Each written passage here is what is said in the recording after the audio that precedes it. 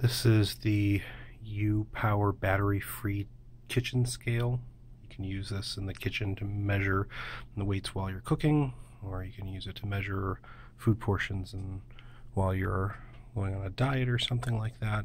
And the idea is that you can never have to worry about battery and be able to measure whatever it is you need.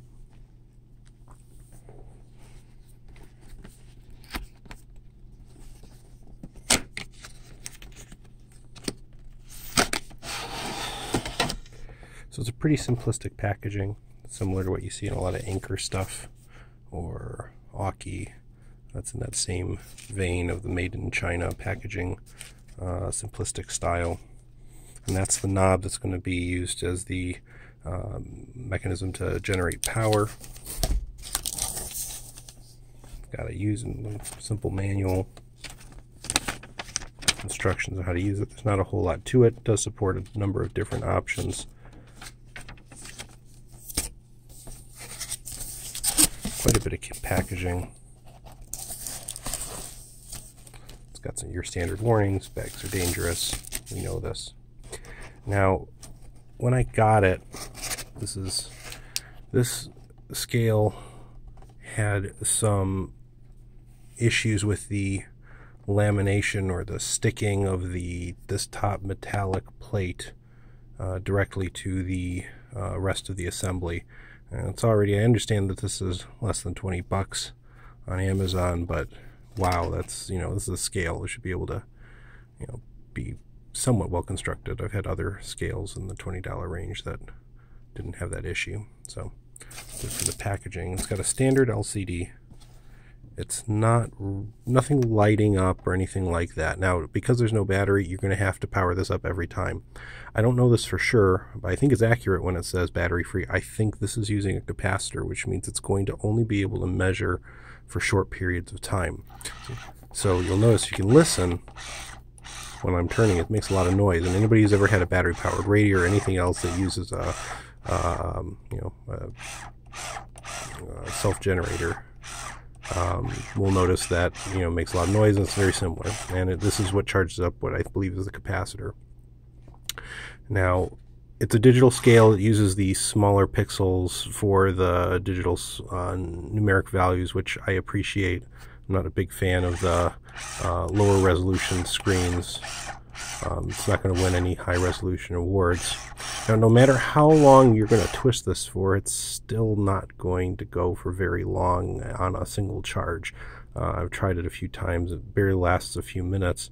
Now, there is a T button over here for tare, and the instructions also seem to give you a mechanism so that you can go ahead and change units as well. On the bottom is the units button. Now, it says max 5 kilograms or 11 pounds at around 0.05 ounce increments, 1 gram increments. That's good enough for what I was trying to do with it, but this noise, if you're going to be using this in an environment where other people are going to be, it's just too loud if you're going to be doing this in a quiet office environment or where other people are just trying to worry. So it's not really ideal for what I expected. The problem is, you'll notice it's fluctuating pretty heavily. I haven't touched it. Now it did normalize to 0 right now, and I did hit the T button to make that happen, but I'm having trouble getting it to measure the right weight, or forget the right weight, the same weight more than once any given time that you use the scale. And that's a big no-no. That's violating the 0th law of thermodynamics of having 2 measurement units be able to measure the same thing. I mean, it's kind of going to be useless if it can't measure the same thing more than once and get the same reading. So right now I hit it up to 0.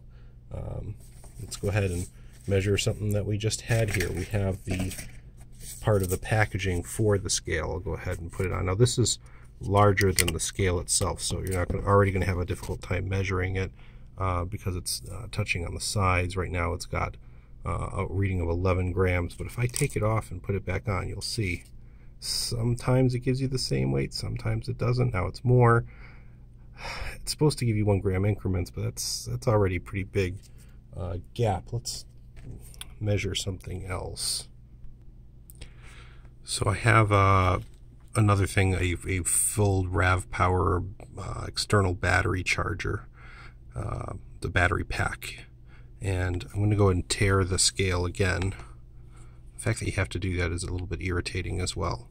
The fact that you're constantly having to tear this thing. I've had other scales that don't need to be teared quite as frequently, and this does fit completely on the unit.